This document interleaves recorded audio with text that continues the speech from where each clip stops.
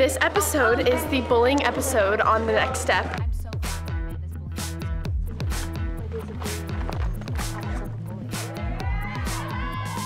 So this is our bullying episode.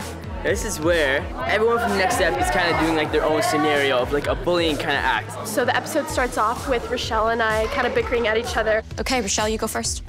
Michelle, your hair looks kind of dumb. Yes, right. Your hair is basically the same as mine, so. What? That was weird. It was really hard to have the team behind her because I felt like everyone was ganging up on me and like I felt like everyone hated me. I would never want anyone to feel the way I felt or the way Briar felt. There's a part where like I bully Henry. Oh, hey Henry, how you been? It's time for us to have another one of our little talks. Yeah, where are you going? You're gonna stay right there. And it kind of helps. This guy comes in and saves the day, actually. Hey, what's going on, guys? Oh. Yeah, everything's fine here, isn't it? Right. In this episode, Cassie gets bullied by Amanda. Hey, Amanda. What are you doing? I'm actually just doing a dance that you would never be able to do.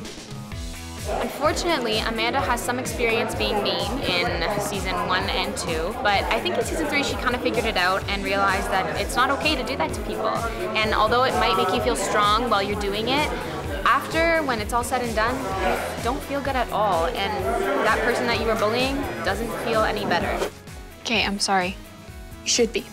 In this episode, we did something a little differently. It has a lot of talking to the camera and directly talking to the audience at home so they can understand why we are doing what we're doing to each other. We are now about to do a RWC, a real world commentary.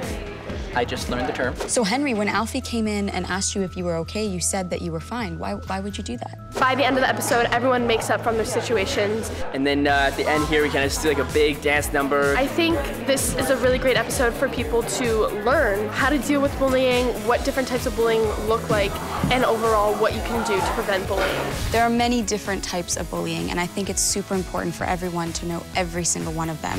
You know what? I have been bullied. I have personally been bullied. Yes, I definitely got bullied as well. People always used to pick on me because I was always taller than the other girls. I didn't really know who I could rely on, who I could trust. So if you are being bullied, please tell a parent, a teacher, or someone that you can trust and get some help because it's not okay.